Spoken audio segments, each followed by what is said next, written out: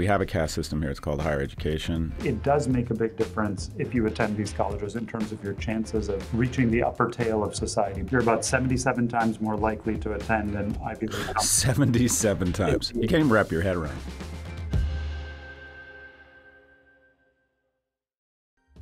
Professor, where does this podcast find you? In Cambridge, Massachusetts, here at Harvard University. Good. Back for school. Yes, semester just started last week. And did you do anything interesting over the summer? I was visiting Europe, visiting Oxford for a few weeks, giving some lectures and putting out a new research paper on college admissions. Well, let's start there just because I'm fascinated with higher education and its externalities and, the wonderful things, but also how it's morphed a bit. What would you put forward as some of the more interesting findings from your study? Yeah, so what we did in this study is linked data from a bunch of different sources, college admissions records from many different colleges to tax records, to SAT and ACT data. And basically we asked two questions. First, who gets into the most selective private colleges in America, the Ivy League institutions, for example? And second, what are the consequences of attending those colleges? Does it change your life if you attend one of these colleges? And basically the answers are one, kids from higher income families seem to get into these colleges at much higher rates than kids from middle class families with comparable credentials. And second, it does make a big difference if you attend these colleges in terms of your chances of reaching the upper tail of society, becoming a CEO, becoming a leader defined in various ways. And so the punchline, Scott, I think is at the moment, these colleges might be perhaps inadvertently amplifying the persistence of privilege at the top in society by admitting kids from particularly affluent backgrounds at higher rates and channeling them to positions at the top in the next generation. Couldn't you argue that it's sort of the modern day enforcer of a caste system? That we have a caste system here. It's called higher education, and the data I've read is that you're something like 77 times more likely to get into an elite school if you come from a top 1% income earning household. And two, whereas 50 years ago, the gap between black and white was twice as big as rich and poor. Now, hasn't it flipped? And the gap in academic achievement between rich and poor is twice that what it is between black and white. That now it's more income-based as opposed to race-based. Yeah, so two questions there. Let me start with the first one on the 77 stat, which you're quoting. That actually comes from one of our earlier papers. And that is right. That statistic is you're about 77 times more likely to attend an Ivy League college. 77 times. You can't even wrap your head around that. If you come from the top 1% relative to family and the bottom 20% of the income distribution, for example. But Scott, I would say that does not in and of itself mean it's all sort of the fault of the higher education system, because the way I look at it, there's a pipeline starting at birth or maybe even before, thinking about prenatal factors, all the way to college application, to college attendance.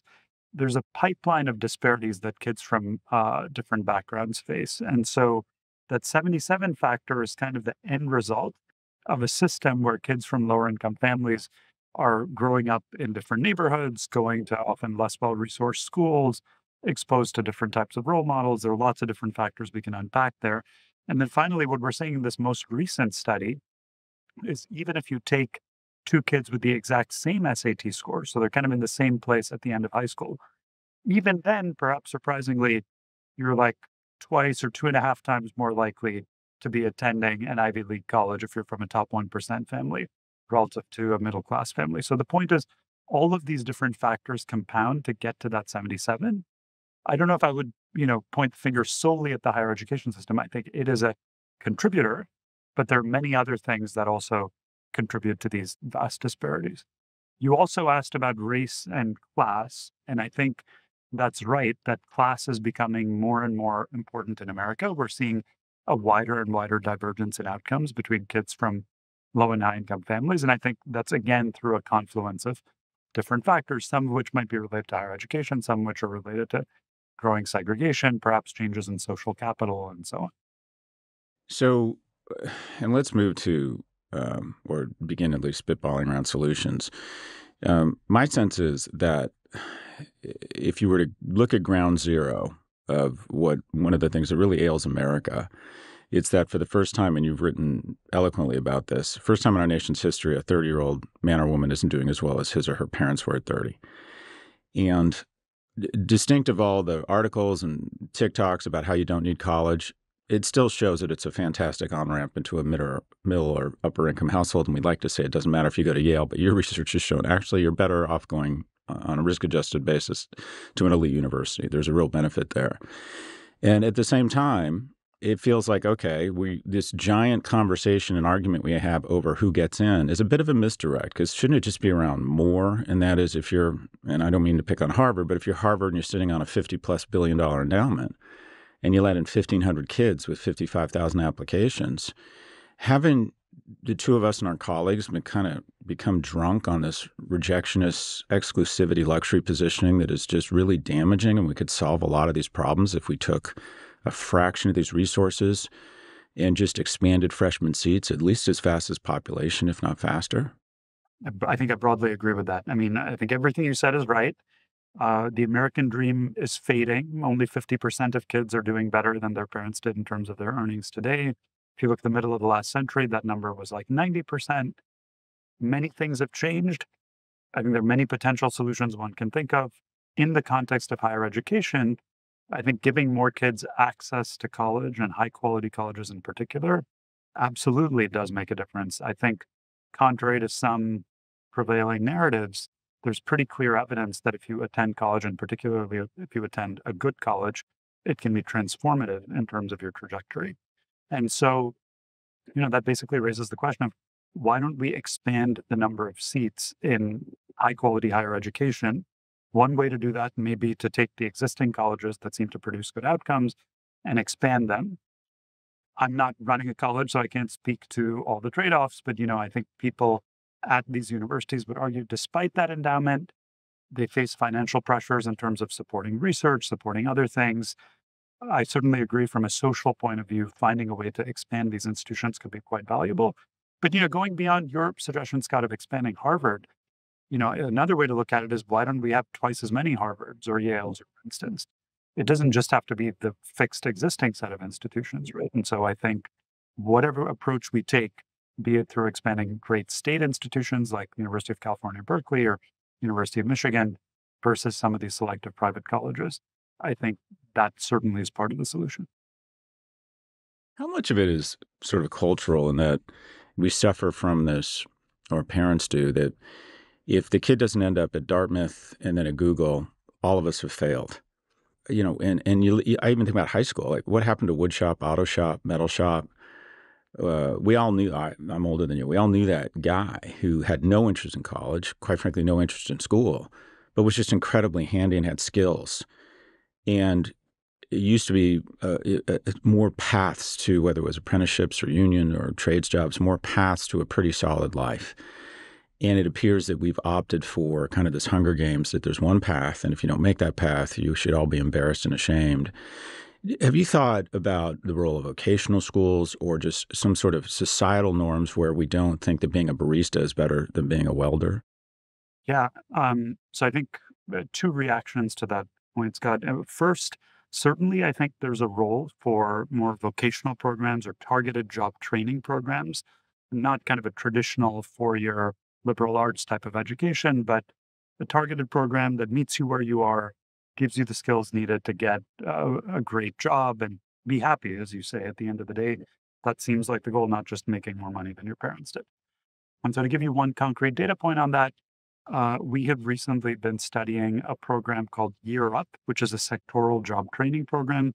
One of a few very exciting new job training programs that are showing very positive results in randomized trials, where they basically take kids from disadvantaged backgrounds who didn't go down the traditional college pathway that you just described that many aspire to. And what they do is take these kids and pair them with a firm, could be a firm like Bank of America or another big finance or tech firm that's looking to hire folks.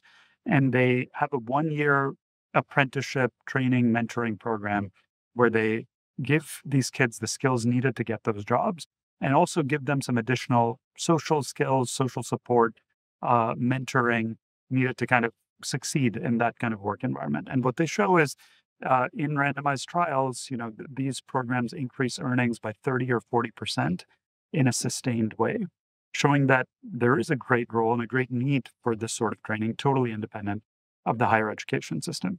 I would also note that while in certain circles, I think our sort of bubble, the people living in affluent cities, certainly the culture is focused on things like getting into Dartmouth, as you said, and getting a job at Google. But there are many other circles where, for better or worse, that is, I think, not what is in the air. There are unfortunately neighborhoods where that's not even remotely an aspiration. You don't know anyone who's gone to Dartmouth, much less anyone who's gone to perhaps even any four-year college. And so I think for those kids, the issue is, again, perhaps a cultural one or one related to social capital, to use the term, where if you're not connected to anyone who is on that sort of track that can lead to success, be it through college or be it through other means, you just don't even think about doing that yourself. And that then leads to very different choices. Kids who are dropping out of high school maybe don't have the sort of support needed to get any sort of job, sometimes high rates of incarceration. So I do think there's a whole other set of issues independent from kind of the ambition wheel that you're describing, which lead to a different equilibrium that also needs to be addressed. I feel as if every podcaster should probably send, a modest payment to Joe Rogan every time we do a podcast, because I think he totally kind of blew open the medium for all of us. And I feel as if I should be sending you licensing fees because other than Richard Reeves, I think I quote your data more than any academic in the world. And I felt as if my two Yodas were meeting when he wrote up findings on your study on friendship. And it feels like friendship or the study of friendship, specifically the lack of friendship or the correlations between economic success and mobility that you pointed out in friendship are really having a moment. Can you talk a little bit about the findings on your study on friendship? So what we did here is another big data sort of study trying to understand the levers that influence economic mobility and opportunity. And the big data here came from Facebook. So we set up a collaboration with the Facebook core data science team to analyze how your friendships and who you're connected to might be related to your opportunities for upward mobility. And in a nutshell, the simple finding from that paper is if I were to show you a map of economic mobility in the United States, where kids have the best chances of rising up in the income distribution, conditional on growing up in a low income family. And then I were to show you a map from Facebook data, a different map of where low income and high income people are friends with each other, those two maps look practically identical. That is, if you grow up in a place where low and high income people are interacting more, you are much more likely to rise up in the income distribution yourself and achieve the American dream. So why is that? We don't know exactly why, but I think there are many plausible mechanisms, some of which we have some evidence for. One goes back to what I was saying earlier about what shapes your aspirations and what sort of the culture of a community is as shaped by who people are interacting with and other structural factors. So in particular, if a lot of your friends had parents who were scientists or were successful entrepreneurs or went to college, you might think about those kinds of possibilities yourself and you might go down that path. If you've never met anyone who did that, that just may not be something you consider. In some other work, we've looked at who becomes an inventor in America by linking the universe of patent records to tax data and following people over time. And the fact you get out of that, Scott, is if kids grow up in an area where there's a lot of innovation happening, they're more likely to become inventors themselves. But it's actually even much more specific than that. If a girl grows up in an area with a lot of female inventors in a given field, say like in semiconductors, she is much more likely to have a patent in semiconductors herself when she's an adult 25 years later. But if she grows up in an area with more men who are inventors in that same field, it has no impact at all on her probability of becoming an inventor. And so those kinds of results where we see these very specific impacts by gender, by race, by class, related to this Facebook data on friendships, really makes us think that who you're interacting with, the social capital you have, is a key driver of upward mobility and opportunity.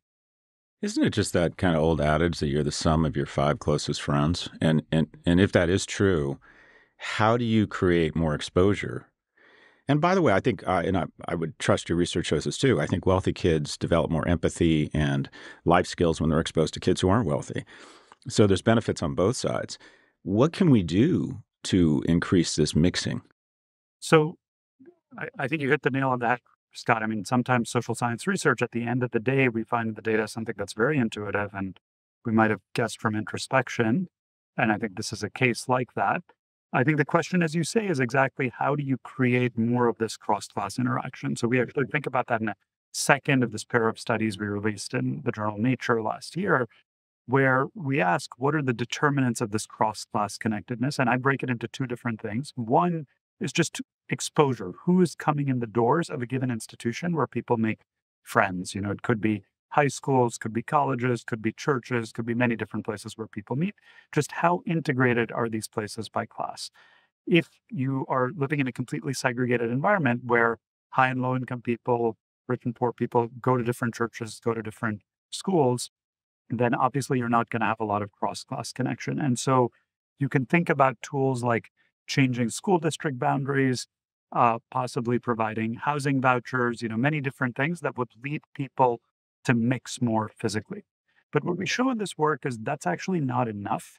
There's a second phenomenon that we term friending bias, which is that even if two kids are in the same school, they still might not be friends with each other, right? You still might have cliques where people are separated along class lines, along racial lines, and so forth.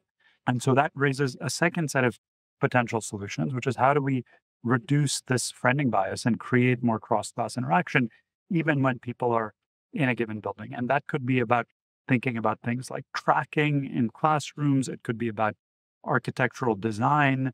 Are we having cafeterias and other common places where people of different backgrounds are meeting?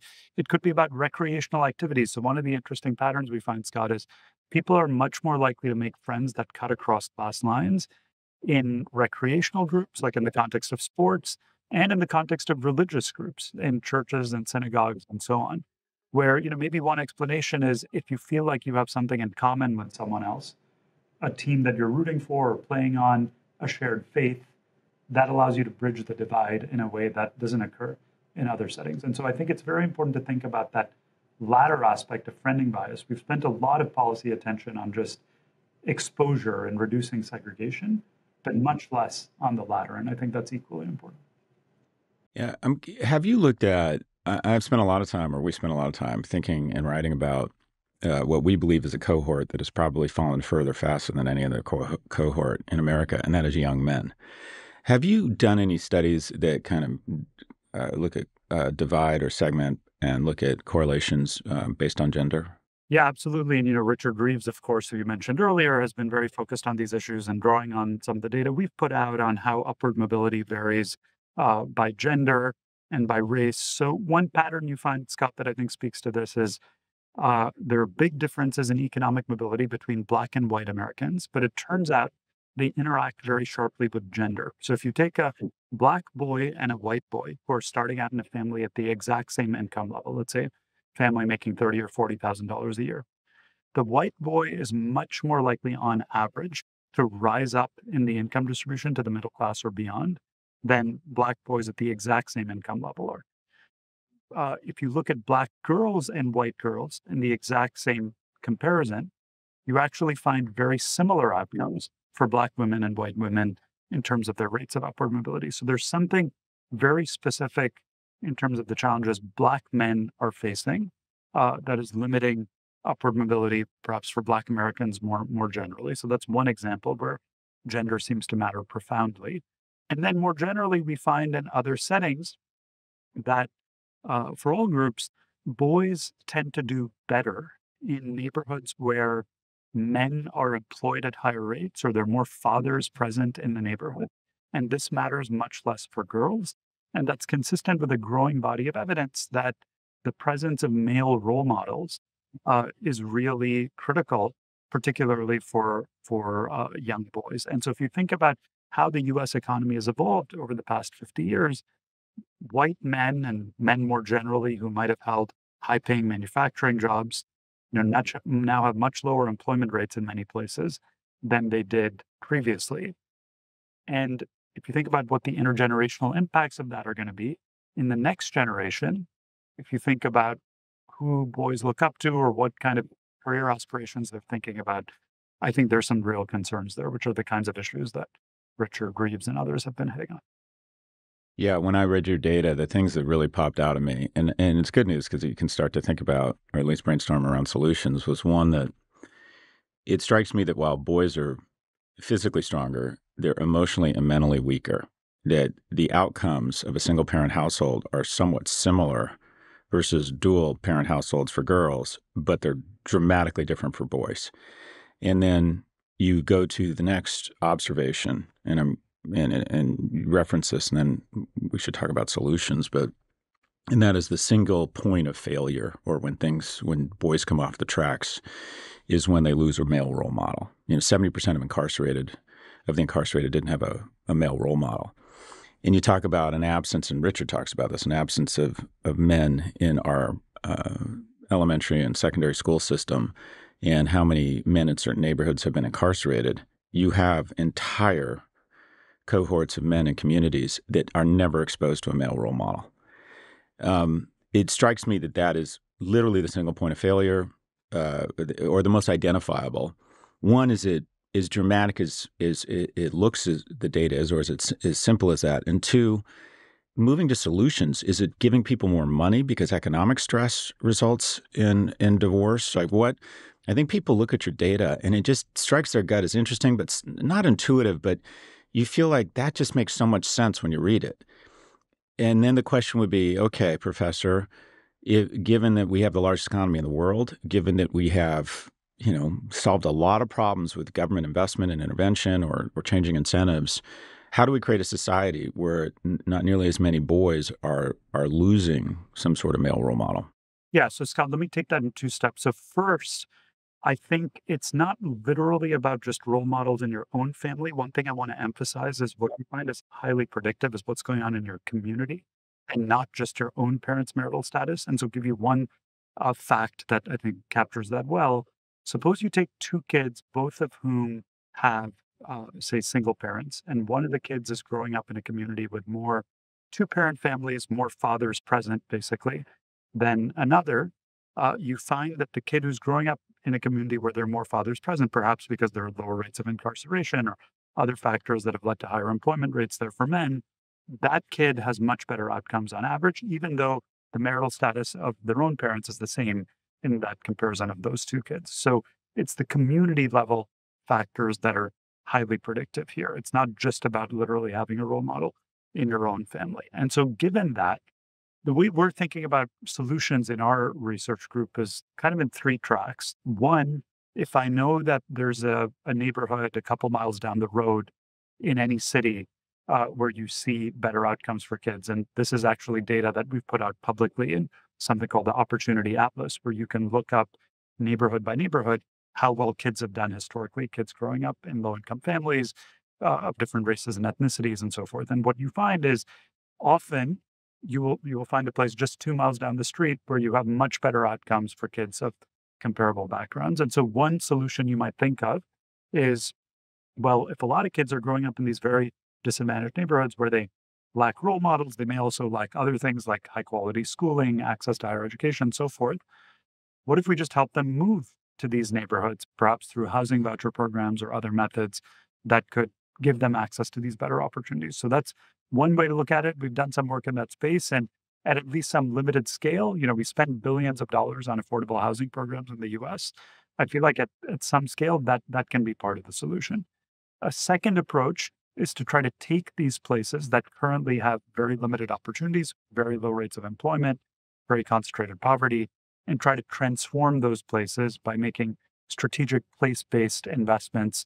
And then finally, what we touched upon earlier is access to higher education. After age 18, the key touch point for most kids is not the neighborhood in which they're growing up, but rather the institution of higher education that they might attend. And I think, as we talked about at the beginning of this conversation, there are various things we might do in that space. So my own view is, yes, this role model social capital phenomenon is critical, but the way we address that, I think, involves addressing a bunch of structural factors that may ultimately lead to greater social capital and greater availability of role models and change the course of kids' lives.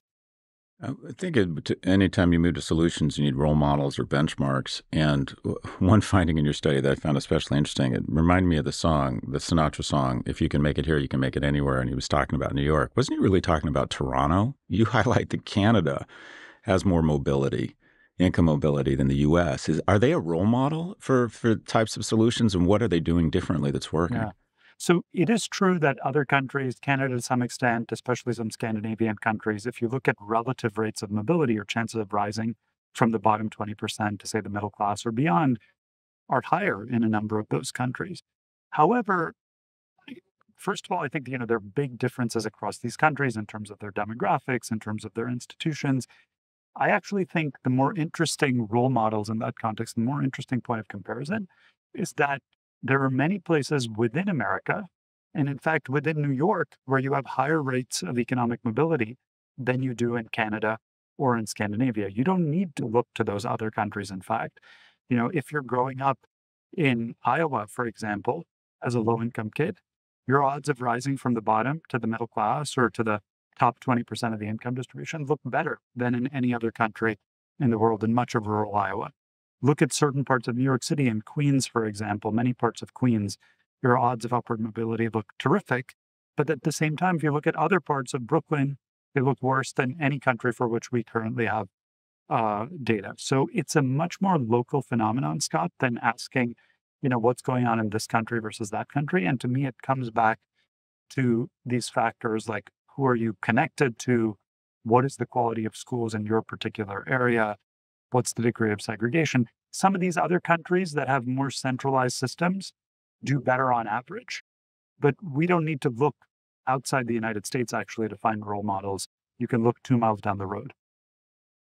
You write a lot about income mobility. What about, do you spend any time thinking about just mobility in general? It strikes me that over the last 10 years, there's been an explosion in stories where cities become competitors. We're fascinated by this league or this race of San Francisco's doing poorly, Austin's doing incredibly well. Everyone's moving to Texas, and they're leaving New York and California. Have you looked at some of the competition between regions and gleaned any observations around actual Yeah. mobility? You mean geographic mobility, basically? Yeah, Yeah. but other than sunshine and low taxes, Yeah. like Yeah. why are people Yeah. moving? Well, so the first fact there, which emerges from other scholars' research, is that actually rates of mobility, contrary to maybe some of those stories at the high end of the income distribution, levels of mobility for lower income Americans in particular have fallen substantially in recent decades. And I think that might actually be part of the source of some of the stagnation that we're seeing, where people are not basically moving to opportunity in the way that they were before. Now, when you hear about some of these cities succeeding, what I think is striking in our data is that doesn't always mean that the people who are living in those places are benefiting. So let me give you an example. Take Charlotte, North Carolina.